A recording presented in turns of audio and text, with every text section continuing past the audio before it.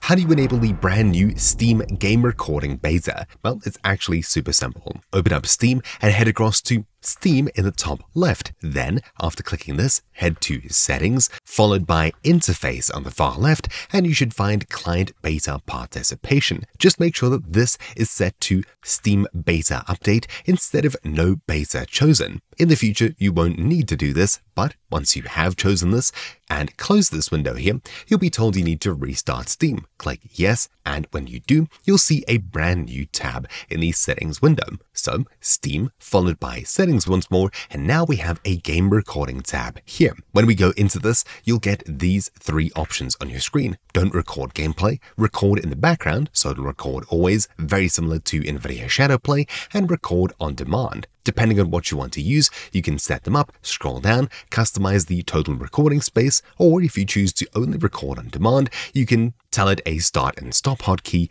etc. It's super simple and usually very easy to understand, but if you'd like a complete breakdown of absolutely everything that this update has to offer, which is a huge amount, I'd recommend checking the link in the description down below, which will take you to a full crash course on everything you need to know and more. Thank you all for watching. My name has been TroubleChute, and I'll see you all next time. Ciao.